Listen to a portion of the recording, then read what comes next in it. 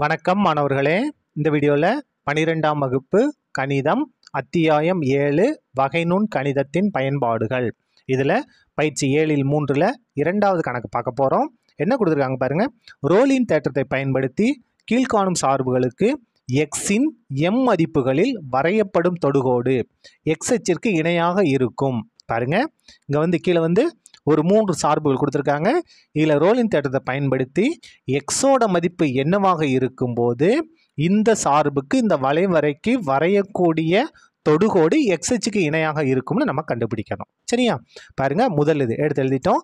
F of X equal to X square minus x. எந்த இடைவெளி? மூடிய இடைவெளி 0லேருந்து 1 வரைக்கும். ரோலின் தேற்றத்தை பயன்படுத்தணும்னா அது 3 நிபந்தனை நிறைவு செய்யணும். என்ன அப்படின்னா, ஏ கமா பி, அதாவது மூடிய இடைவெளியில் தொடர்ச்சியாக இருக்கணும், திறந்த இடைவெளி ஏ கமா பியில் வகையிடத்தக்கதாக இருக்கணும், அது மட்டும் இல்லாமல் F of A equal to F of பியாக இருக்கணும். இப்படி இந்த 3 நிறைவு செஞ்சிச்சுன்னா நமக்கு சீன்ற ஒரு ஆன்சர் கிடைக்கும். அந்த ஆன்சர் எதில் இருக்குமா? ஏ கமா பிக்குள்ளே இருக்கும். எந்த இடைவெளி? இது திறந்த இடைவெளி ஏ கமா பிக்குள்ளே இருக்கும். எப்போ? F dash of C equal to 0வாக இருக்கும்போது. அதாவது எஃப் டேஷ் ஆஃப் சியை 0க்கு சமப்படுத்தி தான் இந்த ஜியோட மதிப்பை நம்ம கண்டுபிடிப்போம். சரியா? இப்போ பாருங்க, முதல்ல F dash of X கண்டுபிடிச்சிருவோமா? F dash of X equal to X square. எக்ஸை பொறுத்து வகையீடு செய்வோம். அடுக்கு 2 முன்னால் வந்துடும். எக்ஸ் இந்த அடுக்கு 2லேருந்து 1 கழிச்சா 1 மைனஸ் எக்ஸை பொறுத்து வகையீடு செஞ்சால் 1. இப்போ இதில் பாருங்கள், நம்ம என்ன மதிப்புனா எடுத்து இதில் பிரதிட்டு பாருங்கள். நமக்கு என்ன வராது? பகுதியில் 0வே வராது. இங்கே பகுதியே இல்லை. பகுதியில் 1 இருக்க அர்த்தம். இப்போ பகுதியில் 0வே வராது. பகுதியில் 0 வந்தால் தான் அது என்னவா இருக்காது? தொடர்ச்சியாக இருக்காது. இங்கே பகுதியே இல்லை. அதனால் இது தொடர்ச்சியாகத்தான் இருக்கும். அப்போ 0,1ல் எஃப் ஆஃப் எக்ஸு என்னது? தொடர்ச்சியானது. எஃப் ஆஃப் எக்ஸ் ஆனது தொடர்ச்சியானது. அதுக்கு அடுத்தது 0,1ல் இது எந்த இடைவெளி? திறந்த இடைவெளி. இதில் எஃப் ஆஃப் எக்ஸ் ஆனது வகையிடத்தக்கது.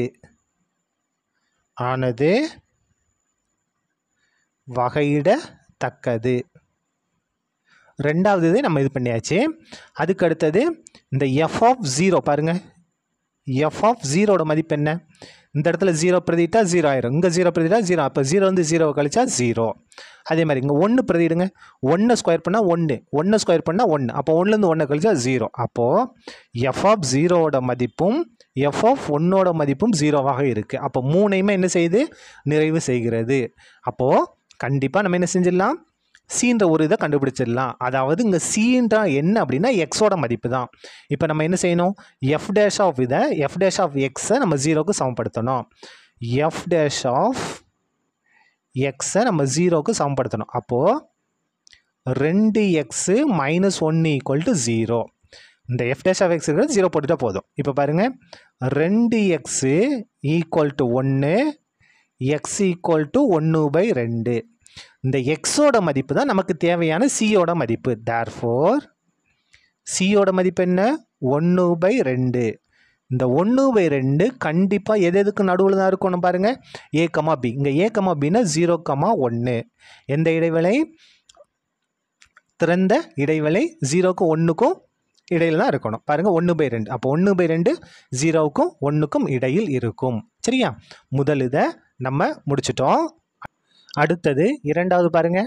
F of X equal to X square minus 2x/x + 2.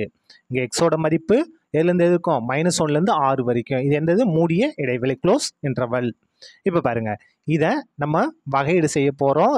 F dash of x equal to u/v பாருங்கள். u/v the whole dash equal to v into u dash minus uv dash. சரி, அந்த form தான் நம்ம பயன்படுத்த போகிறோம். அப்போ இந்த இடத்துல யூவோட மதிப்பு என்ன? தொகுதியில் இருக்கிறது. X square minus 2x dash. வகையீடு செஞ்சிடலாமா? அடுக்கு முன்னால் 2x, இந்த அடுக்கு 2லேருந்து 1 கழிச்சா 1 மைனஸ் 2 அப்படியே வந்துடும்.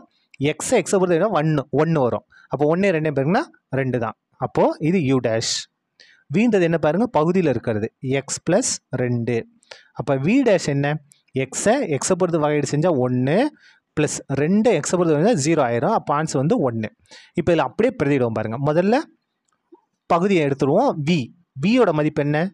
எக்ஸ் ப்ளஸ் 2 அடுக்கு 2 விக்கு பதிலாக X plus 2 into you dash இங்கே இருக்கு பாருங்க 2x minus 2x minus 2 minus யூவோட மதிப்பு என்ன? X square minus 2x. அதுக்கடுத்து என்ன இருக்குது பாருங்கள் வி டேஷ் வந்து 1 இன்ட்டு 1. சரியா? இப்போ பாருங்கள் இது வந்து என்னவா இருக்கும்? தொடர்ச்சியாகத்தான் இருக்கும். -1லேருந்து 6 வரைக்கும் நீங்கள் எந்த நம்பர் கொடுத்தாலும் சரி பகுதியில் நமக்கு என்ன வராது? 0வே வராது. அப்போ இது என்னது? தொடர்ச்சியானது. அதுக்கடுத்து பாருங்கள் இதில் நம்ம என்ன செய்யணும்? -1 6ஐ விட்டுட்டு 0லேருந்து 5 வரைக்கும் எதனால் பிரதிட்டு பாருங்கள் பகுதியில் என்ன வராது? 0வே வராது. வரையறுக்கப்படலைன்னா ஆன்சரே வராது. அப்போது இந்த -1,6ல் -1,6ல் f of x தொடர்ச்சியானது. அதுக்கடுத்தது திறந்த இடைவெளி. இதில் f of x எப்படி இருக்கும்? வகையிடத்தக்கது.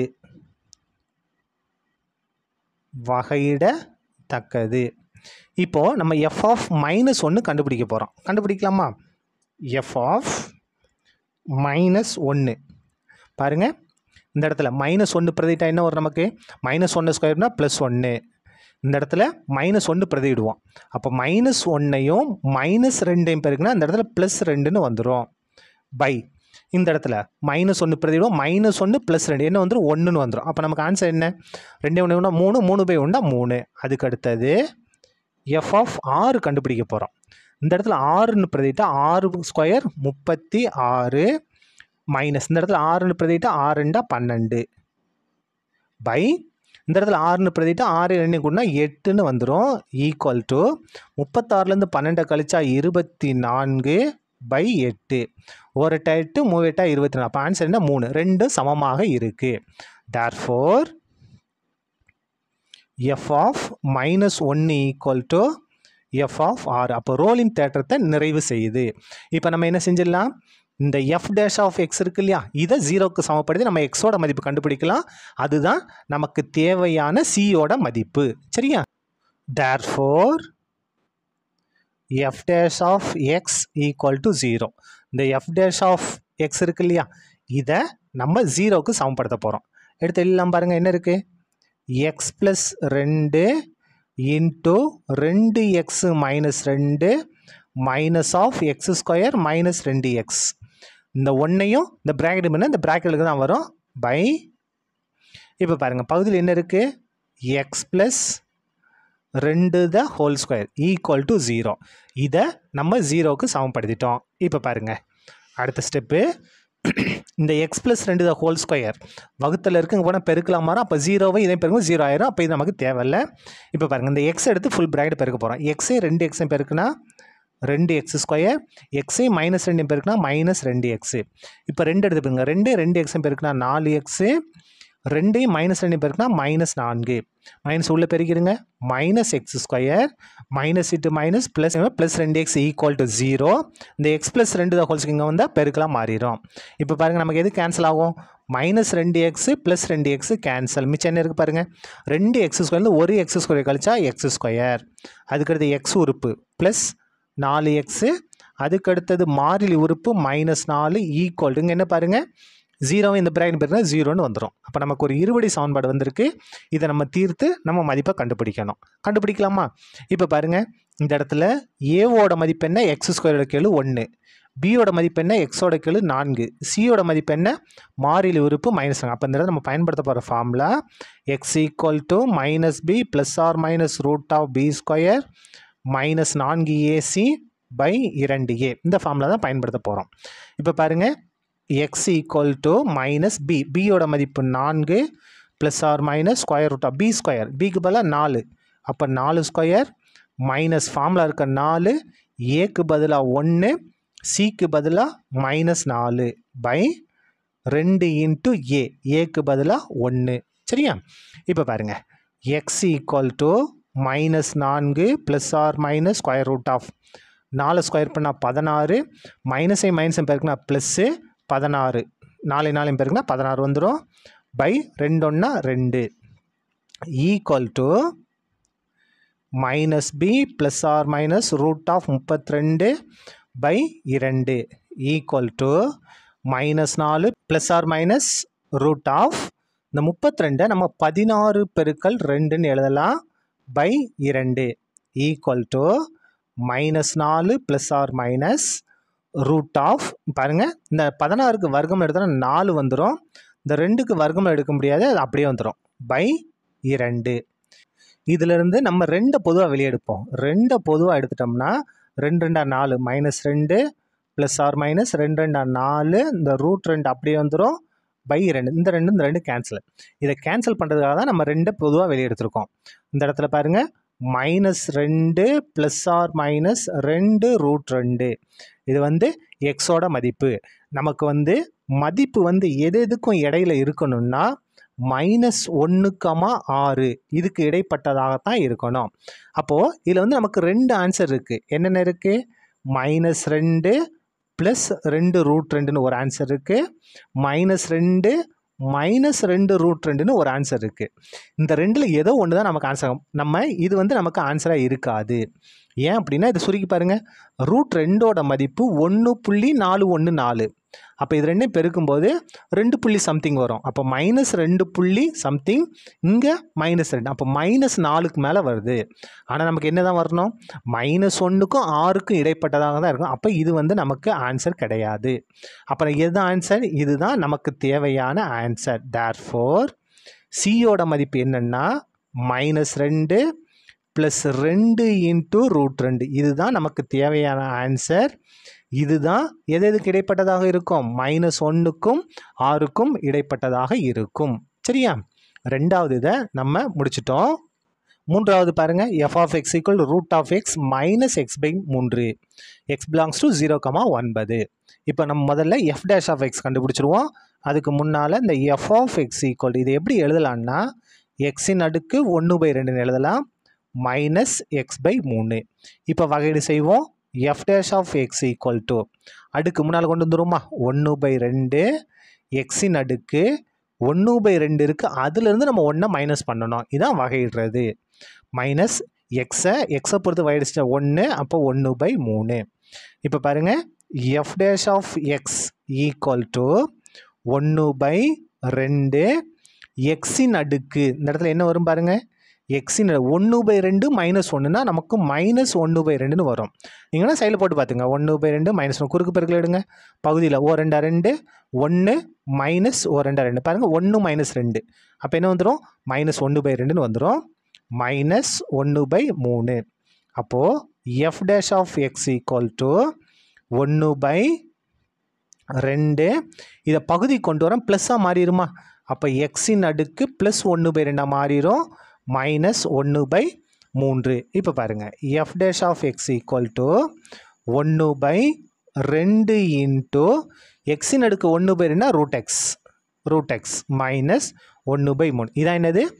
f dash of x. இதில் தான் நம்ம செக் பண்ண போகிறோம். அதாவது f of x இந்த 0,9 தொடர்ச்சியாக இருக்குமா? பாருங்கள், இதில் எக்ஸுக்கு பதிலாக நம்ம 0லேருந்து 9 வரைக்கும் எதை பிரதிட்டாலும் சரி, பகுதியில் நமக்கு 0வே வராது, தொடர்ச்சியாகத்தான் இருக்கும். அப்போ 0,9 f of x தொடர்ச்சியானது. அதுக்கு அடுத்தது 0,9 இந்த f dash of x இருக்கா? இந்த f dash of xல் நம்ம எக்ஸுக்கு பதிலாக 0 கொடுக்க முடியாது. 0க்கும் 9க்கும் இடைப்பட்ட எந்த நம்பர் கொடுத்தாலும் சரி, இந்த பகுதியில் நமக்கு 0வே வராது. அப்போ 0,9 எது? f of x வகையிடத்தக்கது.